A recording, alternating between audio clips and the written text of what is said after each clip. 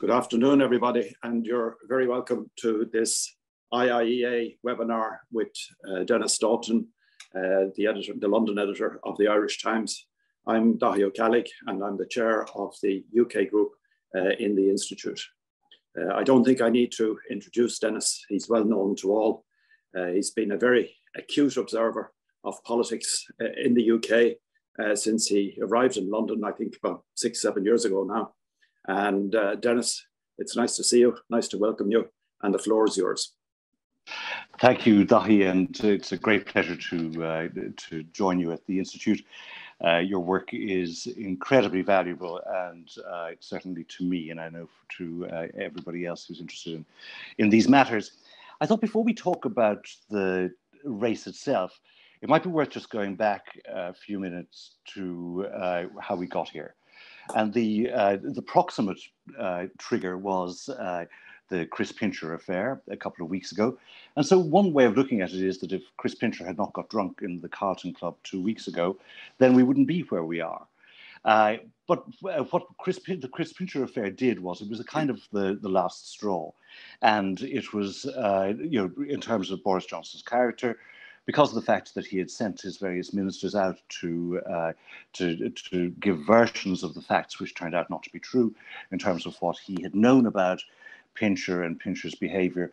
And so that kind of, was part of a long succession of pieces of evidence about Johnson's character and the way in which his character and his relationship with the truth was becoming a problem for his relationship with his colleagues and for his standing in the country. But before the Pincher affair, just a week earlier, the Conservatives had lost 2 by-elections, one to Labour in Yorkshire, and another to the Liberal Democrats in Devon.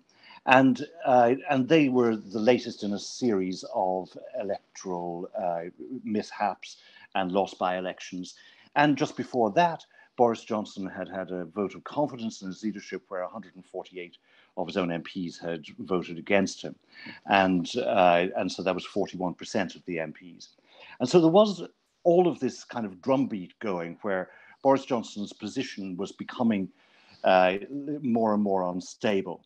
And so if the Pincher affair hadn't triggered this now, then it's likely that something would have happened a little bit later, and particularly from the moment that he had fared so badly in the confidence vote, it was clear that the writing was on the wall. But the other thing that had been going on throughout the previous years was that within Downing Street and within the government, there was an ideological dispute going on. And Rishi Sunak referred to this in his resignation letter, where he spoke about the fact that the two of them were supposed to be making a joint economic speech or a speech on the economy the following week, and that differences had arisen, which he found to be insurmountable. And this goes back in a way to Boris Johnson's achievement in 2019, where he realigned British politics and he managed to get this 80-seat majority by appealing both to former Labour voters in the so-called Red Wall and traditional Conservative voters in the south and the southeast of England. And he did this, in the election by majoring on Brexit and on not being Jeremy Corbyn. But then once he was in power, he had to govern in a way that pleased both parts of this constituency. And so he had to, on the one hand, appeal to these new voters who were generally on lower incomes than the average or than his other voters, and were more dependent on well-funded public services. But he also wants to appeal to the traditional Conservative voters who wanted low taxes. And his answer to this was, as he put it himself, his policy on cake, which was that he was in favour of having it and in favour of eating it. And this, these tensions began to emerge, but then they were suppressed to some extent by the coronavirus pandemic, where there was so much money going out the door and nobody was really asking too many questions. But people in the Treasury were getting increasingly uncomfortable about all this, these demands on the exchequer, and the fact that it was becoming more and more difficult to say no to demands for more cash. And so these tensions had already started to emerge between Sunak and Johnson, and we're seeing something of this ideological and policy difference playing out now in the contest. So if we go back to this contest, And in the sort of later stages of the MPs section of the contest, you had two candidates from the ideological right. You had Suella Braverman, representing the hardline Brexiteers, the so-called Spartans, who had voted against Theresa May's deal in all of its votes. And you had Kemi Badenoch representing the right-wing element of the culture wars and majoring on that. You had two clean break candidates in the person of Tom Tugendhat, who had never held ministerial office, and Penny Mordaunt, who had only held a junior ministry. And then you had two establishment candidates, Rishi Sunak and Liz Truss. They had been in senior positions in Boris Johnson's government throughout. Rishi Sunak just left a couple of weeks ago. Liz Truss remained.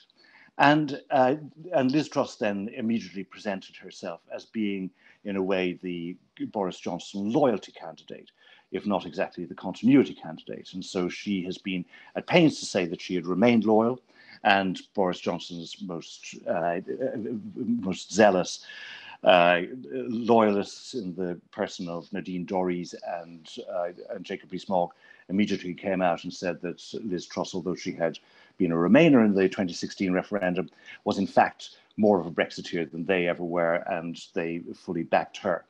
And she then was the beneficiary of this, of Johnson's kind of betrayal narrative, which was ventilated particularly in the Daily Mail, which was suggesting that Sunak was the assassin who had been plotting for some time to topple Johnson, and that she then was his only inheritor, and so that she was their standard bearer. Sunak wasn't really able to present himself as a complete clean break, in the sense that he, first of all, had been so closely associated with Johnson and his policies. He had put up with an awful lot of Johnson's behavior for a number of years. And also, like Johnson, he received a fine for breaking coronavirus rules. It was a fairly harmless breach in that Sunak had showed up early for a meeting, and then suddenly Boris's birthday cake arrived. But nonetheless, he couldn't really get on his high horse about this, given that he and Johnson had actually received the same fine for the same event. And of course, Liz Truss was also unable to really dissociate herself on moral grounds from Johnson, partly because she didn't want to, but also just, she was so complicit.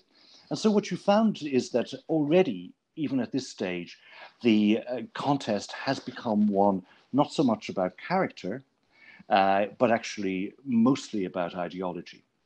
And it's particularly about this question of policy and what you do about the economy. And in this, Rishi Sunak is presenting himself as a Thatcherite to Liz Truss's Reaganite. And so invoking Nigel Lawson and the early period of Margaret Thatcher's period in office, Rishi Sunak is saying that he also wants to cut taxes, but that inflation is the big enemy, and that it's important that you get inflation under control, that the Conservatives remain fiscally responsible, and that they don't start cutting taxes until such time as it's responsible to do so. What Liz Truss is saying is that actually this is stifling growth, and that the way to go about this is that actually you borrow to cut taxes, and the tax cuts will stimulate the economy, generate growth, and that in turn will generate revenues. She's also suggested that the coronavirus debt, about £311 billion, should be treated like war debt, and so you would put it on, say, a 50-year term, which would imply that you would refinance it. And so her policies have alarmed a lot of mainstream economists, and she's also alarmed people by questioning the mandate of the Bank of England. She hasn't suggested that the Bank of England should no longer be independent, but she has said that maybe it's time to look at their mandate again. And she cited the example of the Bank of Japan as being something they could look at. And so this is essentially where the battle is being fought. The other part of it then is to some extent about personality and about background. And Liz Truss is making a lot of the fact that she went to a comprehensive school, that she comes from a kind of ordinary background. And there's no question but that if you talk to Conservative MPs and members of the party, they will report that a lot of Conservative members, while they don't disapprove of Rishi Sunak's wealth, they feel as if it makes his life remote from theirs. And that, and because his wealth is on such a scale, he and his wife are worth something like £750 million, according to the Sunday Times Rich List. And then there have been these questions about his wife's tax status. They appear to be more or less sorted out now. But nonetheless, all of this, and once again, the Daily Mail, which has been very much campaigning on behalf of Liz Truss, has stories every day with a photograph of some shoe that Rishi Sunak is wearing and the fact that it costs £495. And his suit, apparently today, we hear it costs £3,500. And all of this is kind of part of the case against Rishi Sunak. The case in favour of Sunak, that he would make himself, is that he would win an election. And the polling suggests that he would be better placed to defeat Labour than Liz Truss would. And he will also, over the next couple of weeks, start to, step up a lot of these attacks on the fact that Liz Truss was originally a member of the Liberal Democrats and that she also was a very articulate advocate of remaining in the European Union in the 2016 referendum. Rishi Sunak is a conviction Brexiteer.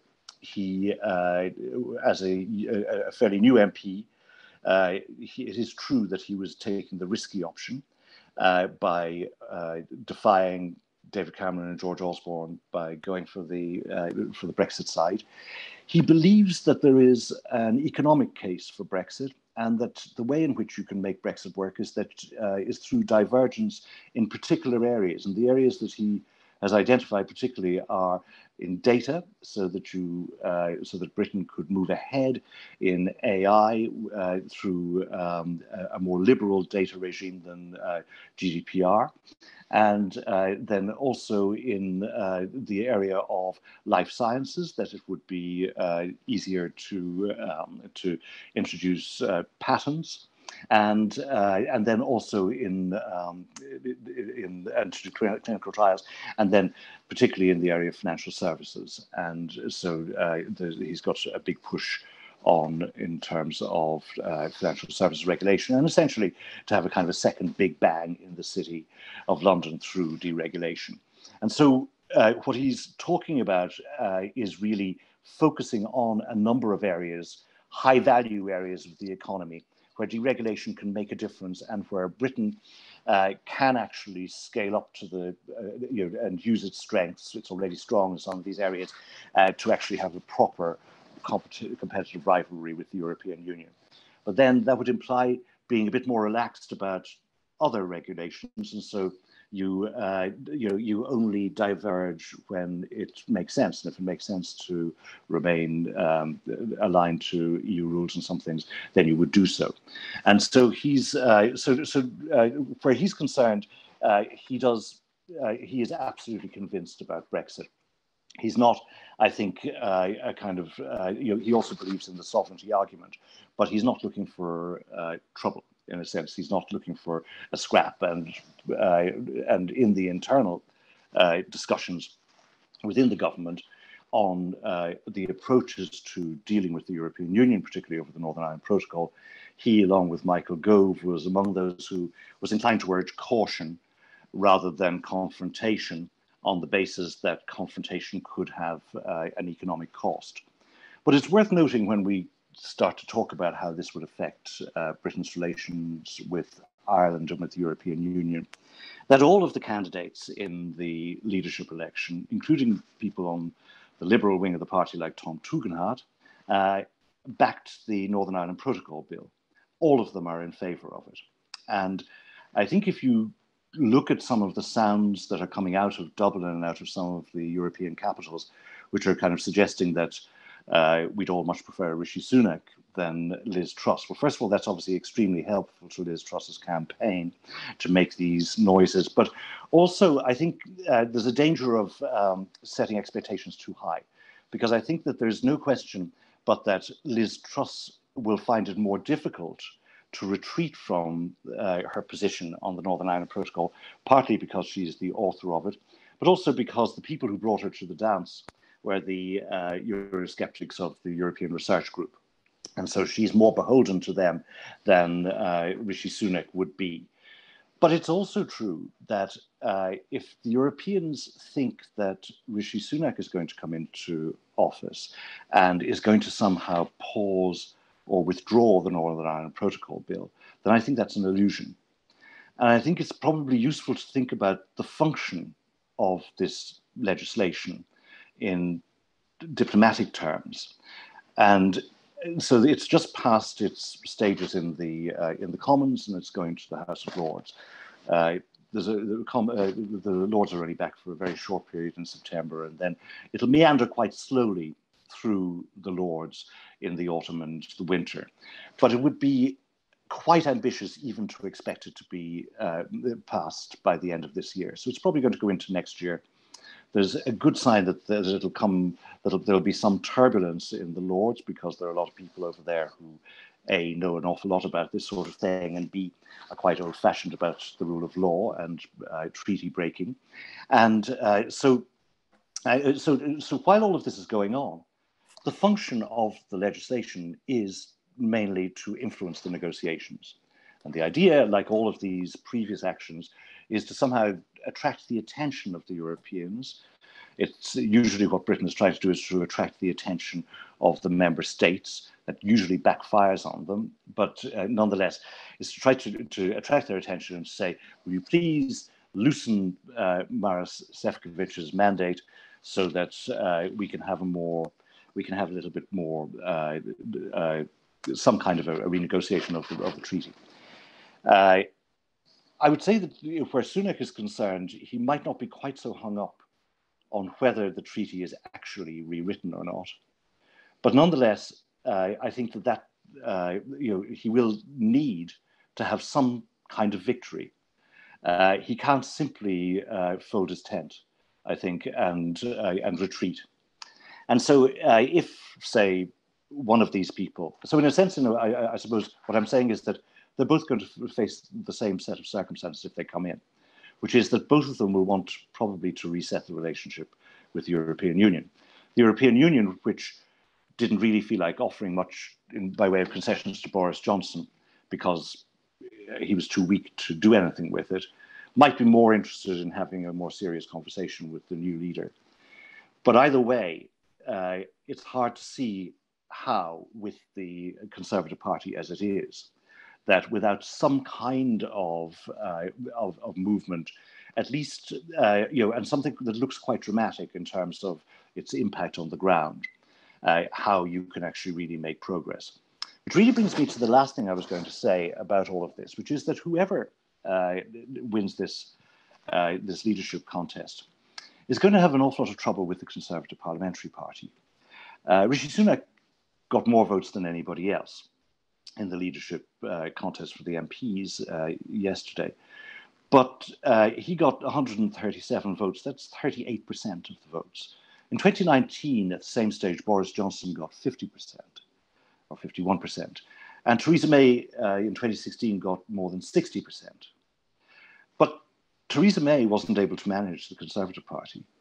David Cameron wasn't able to manage his party, and it was because of that difficulty in party management that we had the referendum. Boris Johnson purged many of his critics within the parliamentary party and went on to win an 80-seat majority, and he wasn't able to manage the Conservative Party.